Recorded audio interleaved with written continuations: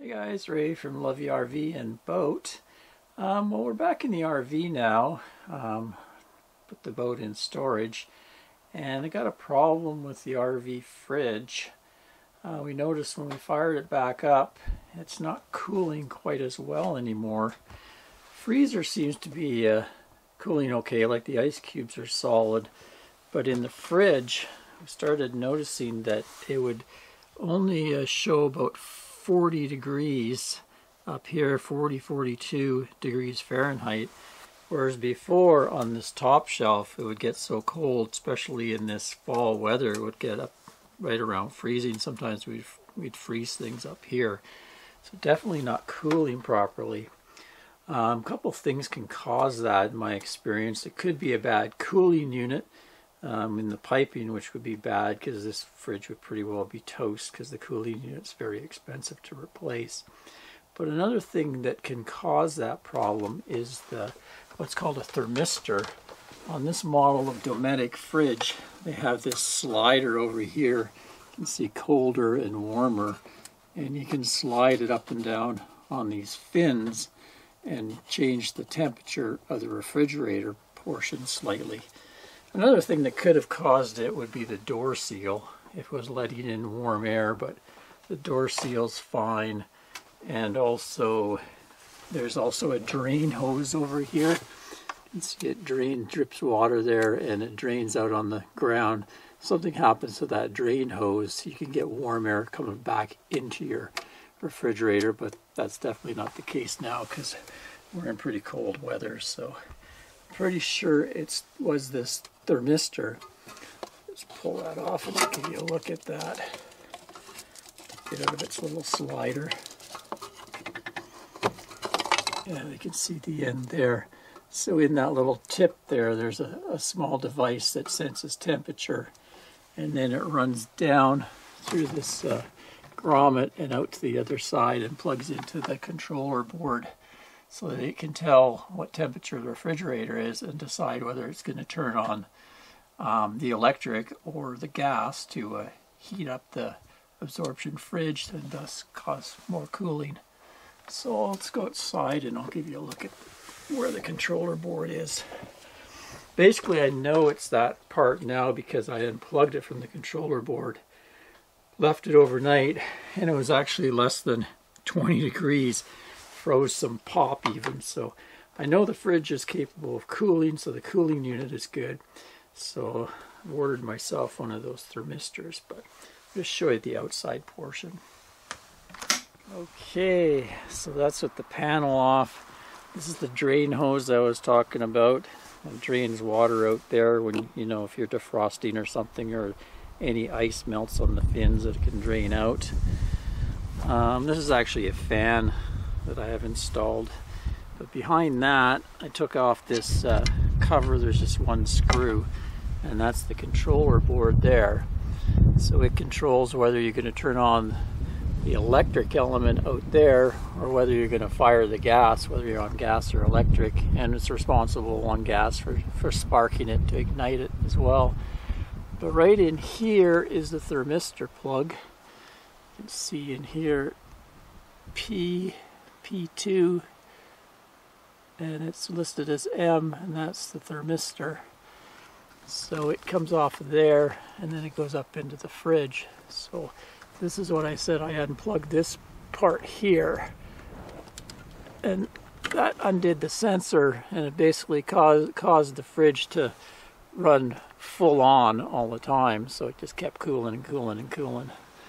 So I've ordered that from Amazon, and I'm going to change it, and we'll see if that solves my problem and the fridge starts cooling correctly.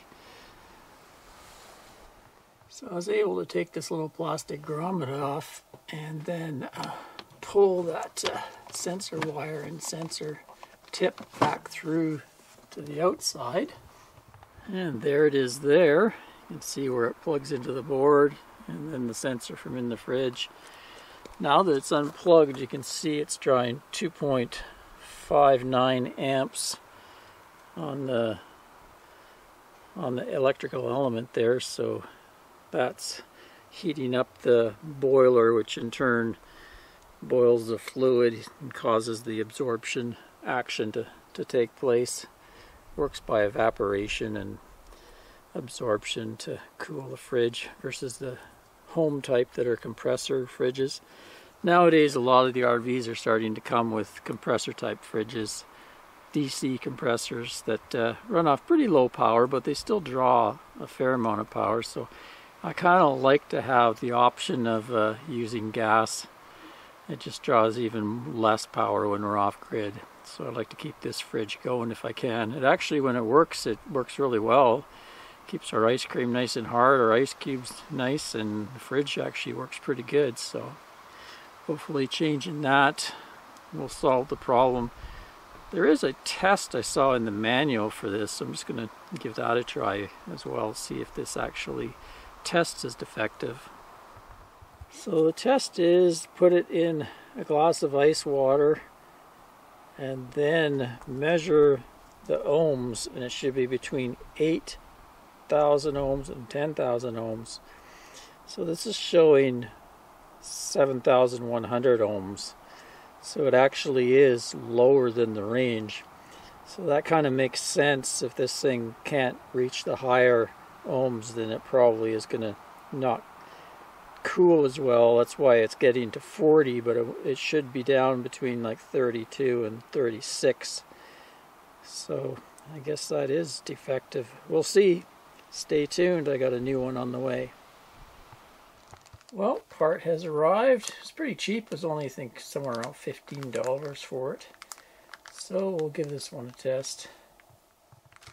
That one's testing better. 8.63 kilo ohms.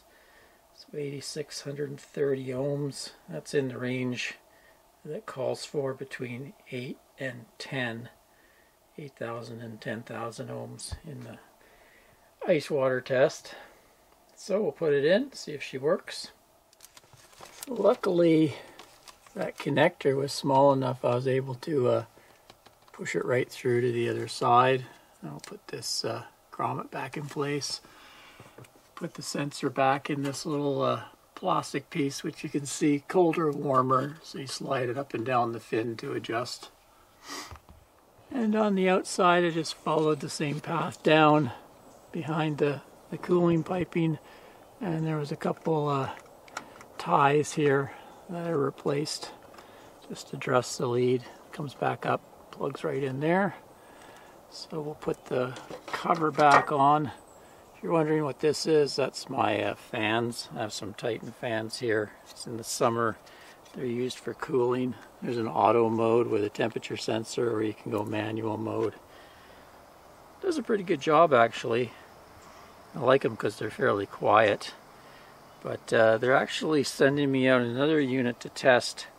It's a new system that's supposed to mount right in along there, a large long bar fan. So look forward to that video coming up. Anyway, let's give her a test and see if it's cooling properly now. Well, looks like it was successful. About 36 degrees, 36 on the top shelf there, 34. Yeah, looking good. Before it couldn't go down below 40. Let's check the freezer. Oh yeah, minus 12, minus 7. So yeah, we're looking pretty cold in there. Well, good to have the fridge working again, because we're just about ready to start going south in a couple weeks. And we'll do a lot of off-grid camping, so we use the gas quite a bit. I'll leave some links to other fridge videos I did. I had one where the electric element was bad. And like I said, I'm going to be doing a thing on that fan, the new version of the fridge fan, so stay tuned for that. Till next time, Ray from Love You RV and Boat. Cheers everyone.